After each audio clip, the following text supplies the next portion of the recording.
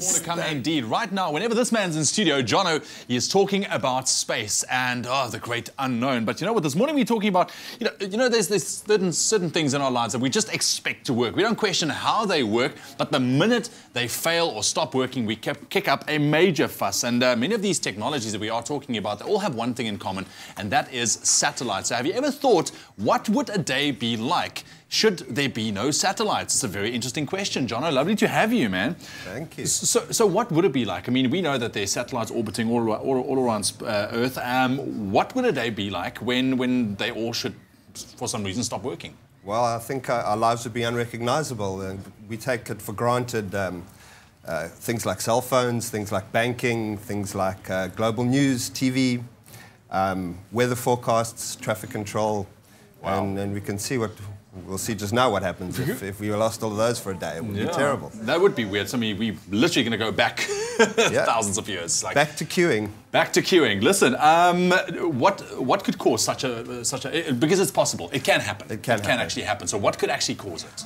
It can happen naturally through an extremely large solar flare, or it can happen through either an accident in space, or like we've seen before, collisions of satellites, or worst-case disaster, a war in space. And that's something we have to be very careful to avoid, is we don't start shooting down each other's satellites, because that would cause something called the Kessler effect. And you can see space is pretty crowded with satellites at any point in time. Those are things orbiting the Earth that are either debris or satellites. Wow. And you can see from near Earth orbit all the way out to geostationary Earth orbit, all the different satellites and debris that we need to deal with and avoid every day. And I mean, I believe like even the smallest piece of debris can actually cause some serious damage. Well, it's traveling at about 1,600 kilometers an hour, and yeah, it can blow a hole in just about anything. So yeah, every day we have to be very careful of what we're going to collide with. So say at 6 o'clock in the morning we were to lose all of our satellites. On the first day, the first thing that would happen is that the GPS systems would go down, and they give us universal standard time. And if we lose universal standard time, we're in big trouble, because all of our major infrastructure actually runs off the synchronization of this. So hundreds of millions of cell phones gone, throw them away, you can't use them. Banking cards, ATMs, forget about it, they're all going to go offline. Stock markets are going to crash because nobody's going to know what's going on, they're all going to go down. Global news, not going to get any. Believe it or not, lots of traffic systems run off GPS, so they're all going to go down. We're going to have traffic jams like crazy. The grid's going to lose synchronization, so we're going to have global blackouts. It'll be months before we get electricity again. Ship-to-shore radio won't work anymore.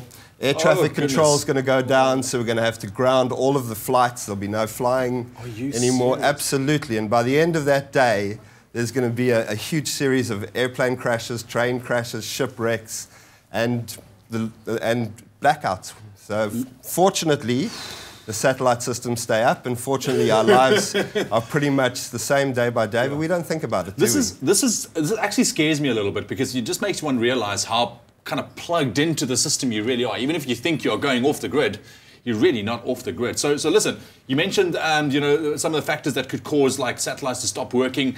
No weapons in space that you know. Fortunately, it's the one place we haven't had a war. And there's a treaty from 1967 that says there's no weapons of mass destruction allowed in space. But it's a big concern. We don't want to weaponize space, and that's not to say we don't use it militarily. South Africa launched a R1 billion spy satellite last year. And there's soft wars being fought in space all the time. It's good to know that there's no giant lasers out there. Anyway, Jono, thank you so much, man.